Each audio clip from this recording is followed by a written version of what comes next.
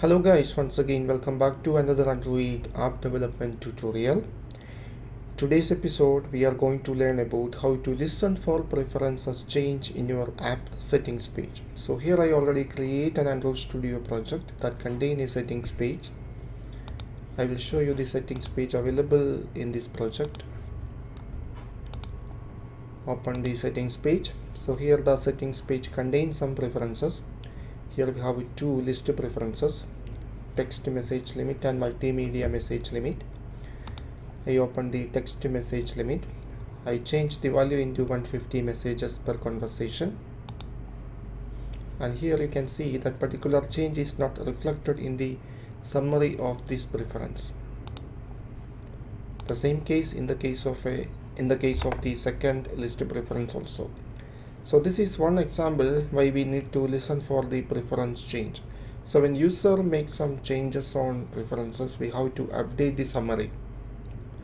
So here I am going to show you how to listen for the preference change and how to change the summary of a preference when user makes some changes. So in this project we have only one preference screen. This is the preference screen. Okay, so here I use a preference activity preference fragment for display this settings page. Here is the preference fragment. So here we need to listen into these two list preferences.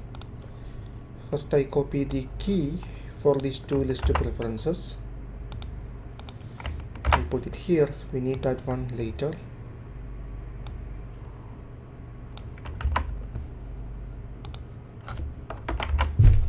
Okay, so first here I'm going to create some variables.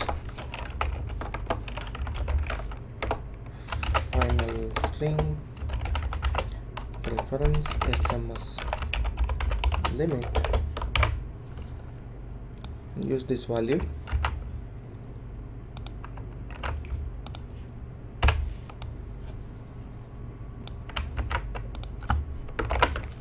Now I create another variable called preference MMS. Here it is MMS. Okay. So in order to get the preference change, you have to implement an interface called onSharedPreferenceChangeListener. So first here I am going to create some variables for that particular interface. On shared preference change listener, I name it as preference change listener. Okay, so you must implement this interface in your preference fragment or preference activity. So in my case here I use the preference fragment. So if you are working on a preference activity, you have to implement this interface in your preference activity. Okay, so now we can initialize that listener interface. So here is preference change listener. So here you need to override only one method called onSharedPreferenceChange. Here this method has only two parameters, a shared preferences object and a key. So when user makes some changes of any preferences, the system will call this method. So you can identify the preference by using the key. Okay, so now we need to register for this listener. So you have to register for this listener from the onResume method of your fragment or activity. Also you have to unregister from this listener from the onPause method of your activity or fragment. So first here I am going to register for this listener from the onResume method of this fragment.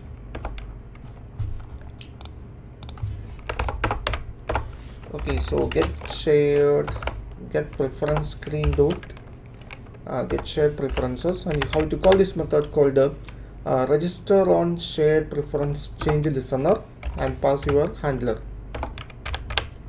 Okay, so now we need to unregister from this listener from the onPause method of the activity or fragment. Here also the same thing, get preference screen get shared preferences and register on shared preference change listener and pass your handler.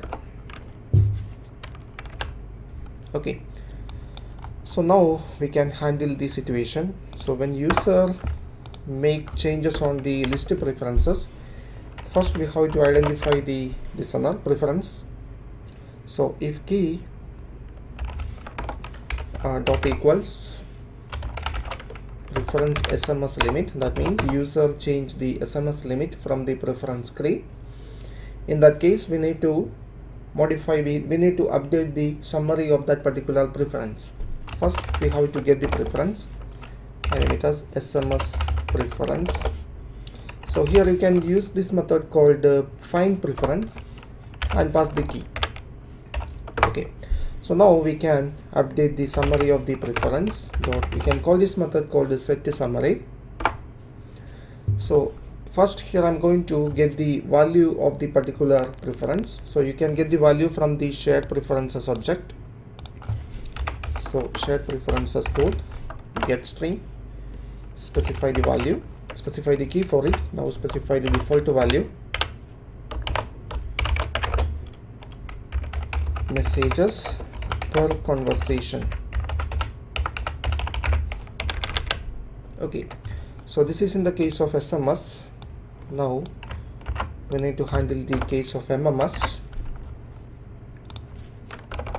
Here it is MMS limit.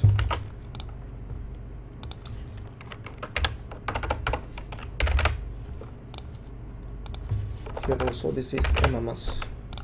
Okay. Okay, so here we successfully implement a listener for the preference change. Now we can test the project. So I run the project.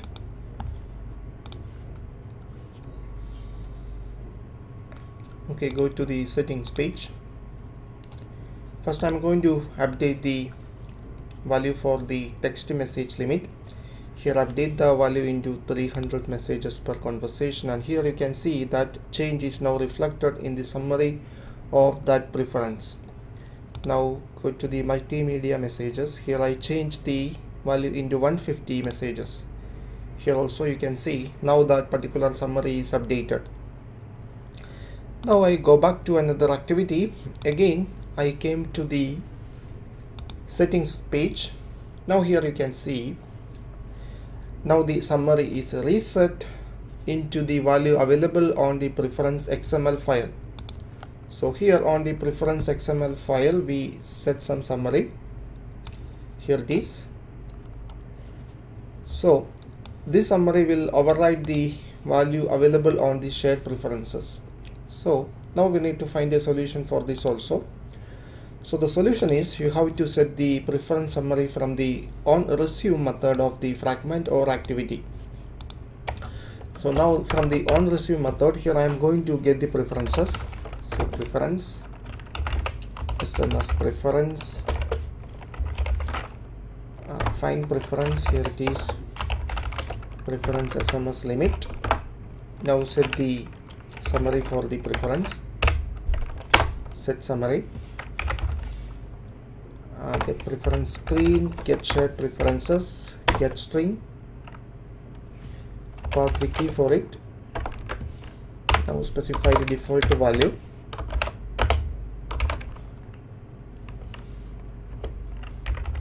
messages per conversation. Okay, so here we update the summary for the SMS.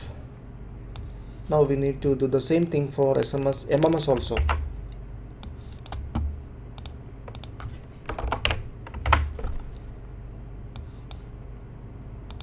So here I modify that one into MMS. Here it is MMS.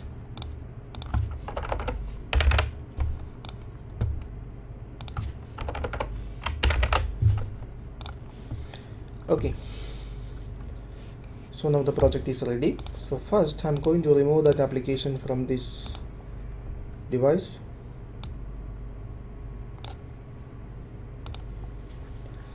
So I run the project again.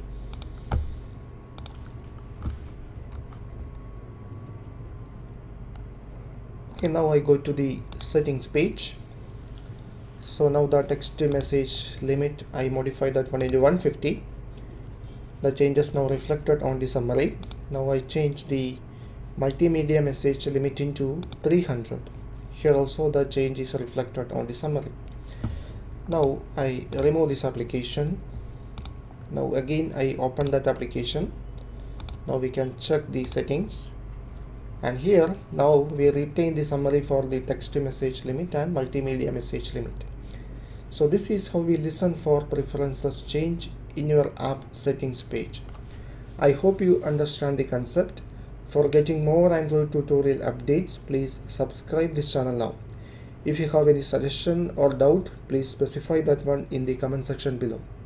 Thank you for watching. See you in the next episode.